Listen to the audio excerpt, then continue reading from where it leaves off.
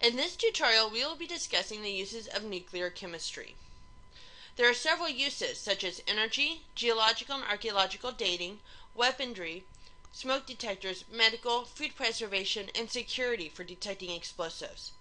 We're going to begin our discussion by looking at different dating of rocks and bones. Mineral geology compares the amount of uranium-238 to the amount of lead-206. Or they can compare the amounts of potassium-40 to argon-40. Archaeologically speaking, if we're looking at the difference between something that's dead and something that's alive, ancient, we can compare carbon-14, known as carbon dating. Carbon-14 has a radioactive half-life of 5,730 years. So we can compare the amount of carbon-14 to something that's really old, something that's ancient, to something that is alive right now by looking at how much carbon is left. If it's pretty much the same, if it's 100%, the object's considered to be 0 years. However, if it gets to the point where there's only 10% of carbon-14 left in comparison to something that's living, it's considered 19,000 years old.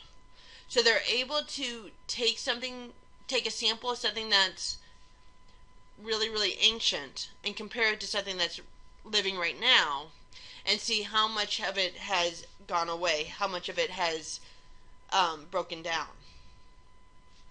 They do this through the half-life equations. So here's an example problem. Determine the age of ancient skull given the following information. The ancient skull is 4.5 disintegrations per minute per gram of carbon-14, while a living organism is 15.3.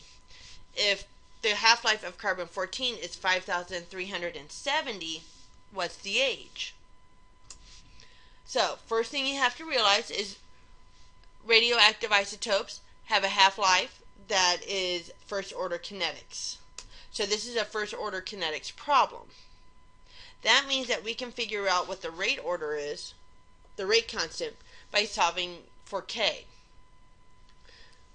We know that it's 5,370, so we're going to put that into the T and rearrange the equation to solve for K, which comes out to be 1.209 times 10 to the negative 4 years per year.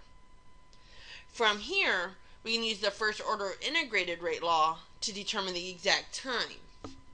So now we're looking for the time of how old it is. We know K, and we also know how many disintegrations there are. We can compare the two samples.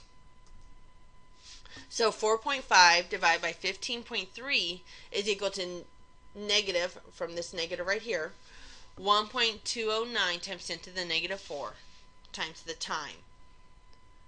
So let's start rearranging this equation. 4.5 divided by 15.3 comes out to 0.294. Take the natural log of that, and it comes out to be negative 1.224. Divide both sides by negative 1.209 times 10 to the negative 4. And that gives us a time of 1.01 times 10 to the 4th years. This is the age of the ancient skull. Now we're going to turn our attention to nuclear power. The fissionable material is stored in long tubes called fuel rods. This is where the reaction is occurring. Between the fuel rods are control rods. These are made of neutron-absorbing materials such as boron or cadmium. The neutrons needed to sustain the chain reaction are then absorbed by these, so that way the reaction doesn't get out of control. The rods are placed in a material to slow down the ejected neutrons, called a moderator. This allows the chain reaction to occur below the critical mass. And here's a picture of a nuclear power plant right here. This is where this is all occurring. For medical uses, we have discovered more and more ways to utilize radioisotopes. First thing we want to do is look at the tissue or organ to be targeted. The size and the thickness of the organ plays a big role in which one we choose. The more penetrating the ionization energy, the greater the effect. So if it's something that's very soft, very thin, we don't want to use something too powerful. We don't want to destroy the tissue altogether. We want to choose a radionuclide that is specific for that tissue. The half-life length for medical uses is far different than the ones that we choose for minerals. We don't want to inject something into somebody's body that's going to be there for thousands of years. If we look at the ones that we use for medical purposes, we're looking at things that are days old, hours old. For instance, iodine is used for the thyroid. It's only 8.1 days for a half-life. Strontium is used for bones. It's 2.8 hours. So the difference between years and hours is the big difference between the medical uses and the geological dating uses.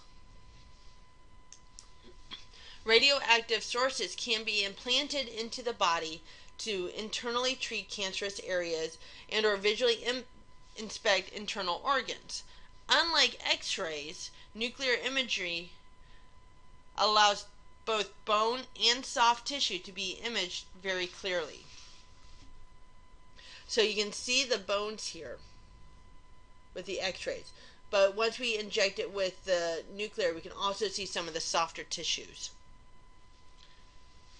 If we inserted a radioisotope, it could cause little harm to the body as they are removed from the patient after treatment. If we've implanted radioisotopes, if these are implanted into the patient, they will decay to harmless levels after the time of radiation has been reached. Remember, these are very short half-lives, so they don't stick around very long.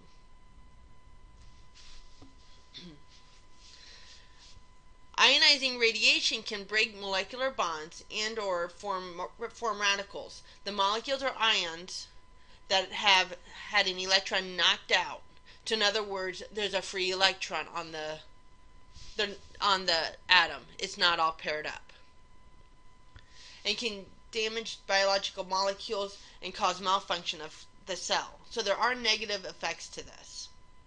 High levels of radiation over a short period of time can kill large numbers of cells and can cause the immune system to weaken. It could also decrease the cell's ability to absorb nutrients from food.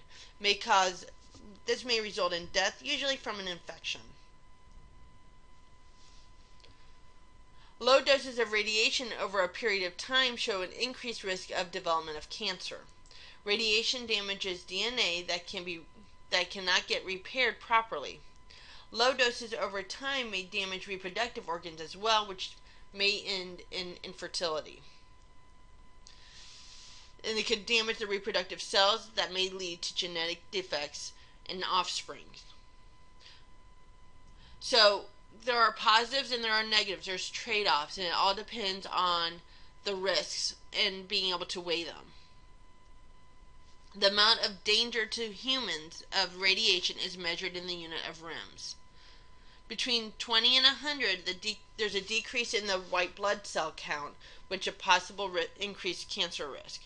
Between 100 and 400, radiation sickness, increased cancer risk. And 500 and more is potential of death. And those are some of the pros and cons of using radioisotopes.